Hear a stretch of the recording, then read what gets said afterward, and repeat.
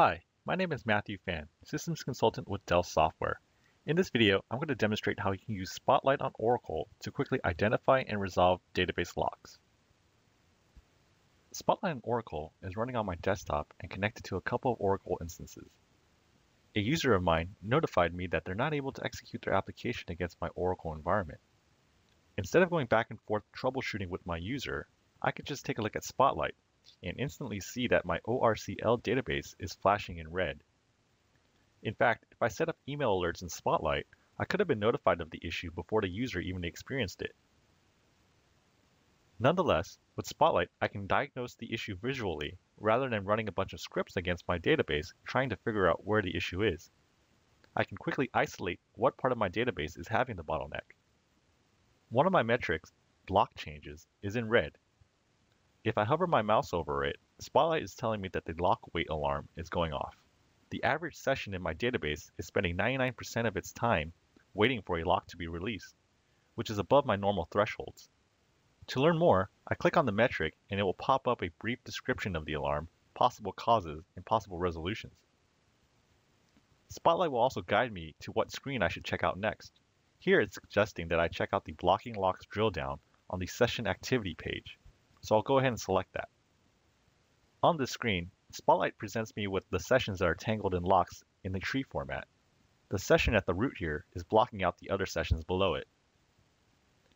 By selecting a session, I can see all the data that Spotlight has on it, such as who's running it, from what system or application, the resources it's using, and the actual current statement that Oracle is processing. I can get even more granular information on these other tabs. If I select one of these sessions, they appear to have been in the system for a few minutes now. In the pie graph, you can see that it's spending a vast majority of its time waiting for a lock to be released. The current statement window tells me that the user is trying to update this Quest SOO customer table. When I go back and take a look at the session above it, I can see that in this case, it looks like a developer is incorrectly using the dbms lock sleep command in their code and they've stepped away from their computer. This issue is pretty straightforward. I reviewed the current statement of the session holding the lock, and I've deemed that it's okay to go ahead and kill this user's session immediately and that no data will be lost. I can do so from Spotlight with a right click and kill session immediately.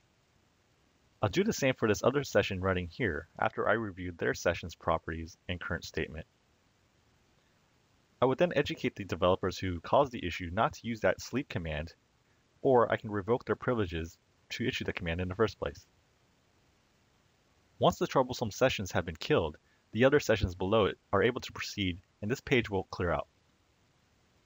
When I go back to my home page, after some time the averages will start to fall to normal levels and the color of the alerts will go from orange to yellow then to green.